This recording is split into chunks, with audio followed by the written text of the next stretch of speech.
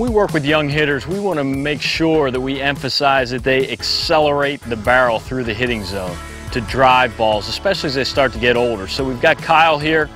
We're going to use this ball that's a little bit heavier and have him swing and hit it off the tee. What we can see is some instant feedback as to whether he's accelerating the barrel through or if he's stopping at contact. So go ahead, Kyle, take a swing for us. All right, that's a good swing. You can see he accelerated the barrel through. It was a line drive up the middle, and he had a good contact point. This heavy ball will give you some instant feedback to your young players who roll over that you'll see they can't make solid contact. They'll just kind of dribble off the tee or bounce right into the ground. So we're going to have Kyle take one more swing. Now, the one thing I would like to see you do, Kyle, this time is to make sure we rotate on that back foot all the way so the laces are facing our imaginary pitcher when you finish, so you get all the way through it, okay? Go ahead.